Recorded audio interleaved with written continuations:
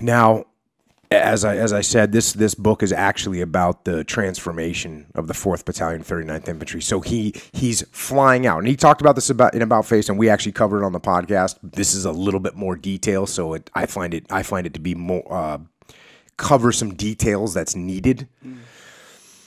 But he's flying out to this battalion, which really was having a hard time, and the guy brought him in. The general brought him in because they knew that Hackworth was a hard ass and that he was a good performer, that if anyone could get this battalion turned around, it would be him. So they brought him out there.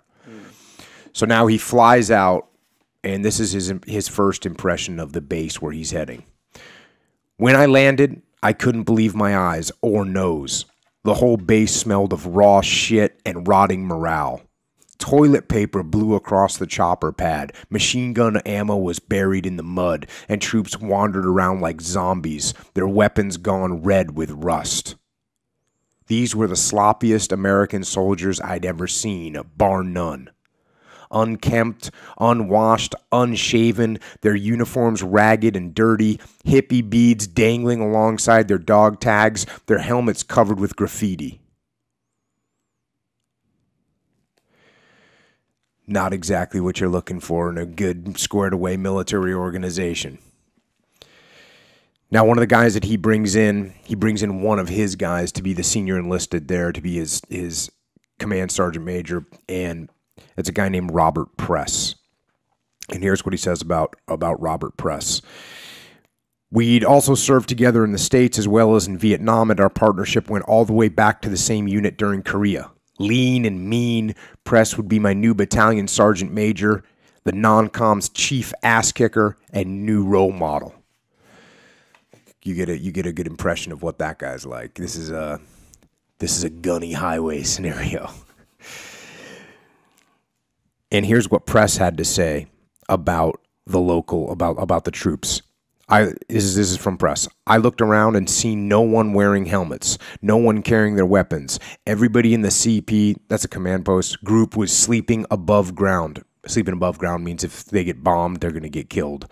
I didn't see a foxhole anywhere. Sir, this outfit stinks worse than we thought.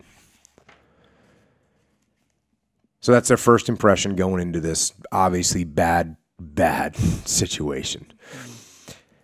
Again, these are draftees, and it's even, I got to keep reminding myself that too, because the whole time I was in the military, it was all volunteer military, and sure, you get some slackers and some knuckleheads, but at least people had volunteered at some point to be there.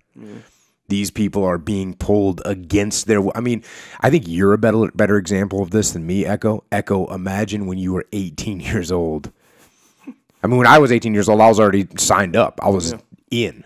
Imagine when you were 18 years old and them coming to you. Where were you when you were 18? In the University of Hawaii? Yes. Playing football? Yes.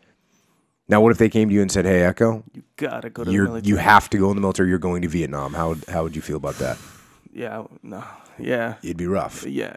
And you, as a disciplined football player, that's an athlete, you're going to be 10 steps above someone that's, out on the streets of, Haight-Ashbury smoking dope. Yeah. But that's who these people were. It's a cross-section of America. Mm-hmm. So, sure, you would get some kids that were getting drafted from, Iowa, a farm kid that's like, hey, it's my turn to fight. I'm going to go do it. Mm-hmm. And then you're going to get, you're going to get every cross-section.